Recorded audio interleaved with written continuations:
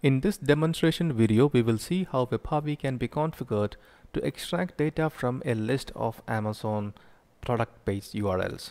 So we have now this list of URLs, and let's see how WebHarvy can be used to extract data from each one of them.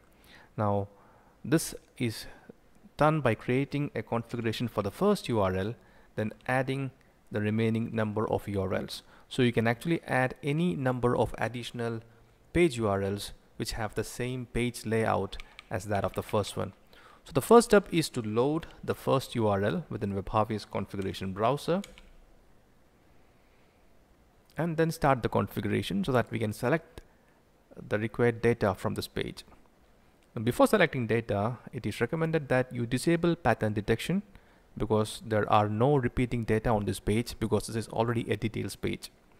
And then straight away we can add the remaining URLs to this configuration. So let's click on the URLs button and then copy the remaining URLs and paste it here. Apply. Now whatever data we select from this page will be scraped from all the added URLs. So let's start by selecting the product title or name, the seller or the manufacturer,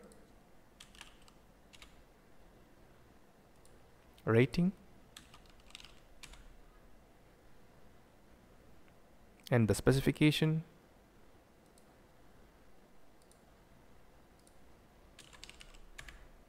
let's also download the default product image displayed. We have another video in our channel which explains how the various high resolution images of the product can be downloaded using WebHarvy. Please refer to that in case you are interested.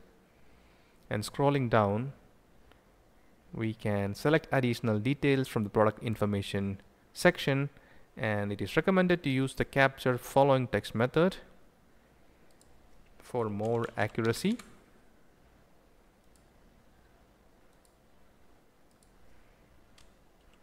Because in this method, the details will be captured based on their heading and not dependent on their position on the page.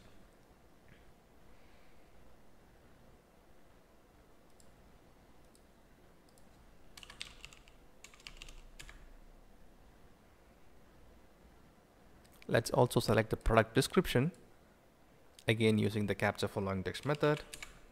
Now let's stop the configuration and start mining data. Now you can see that WebHarvy will pull data from all added URLs, including the start URL for which we created the configuration.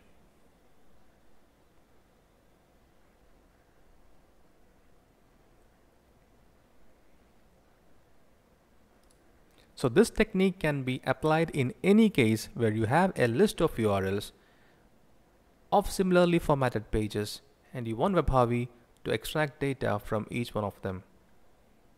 You need not configure separately for each page. You just need to create the configuration for the first page and just add the remaining URLs, and WebHarvy will do the rest. We hope you find this video useful. In case you have any questions, please feel free to contact our support or let us know in the comment section below.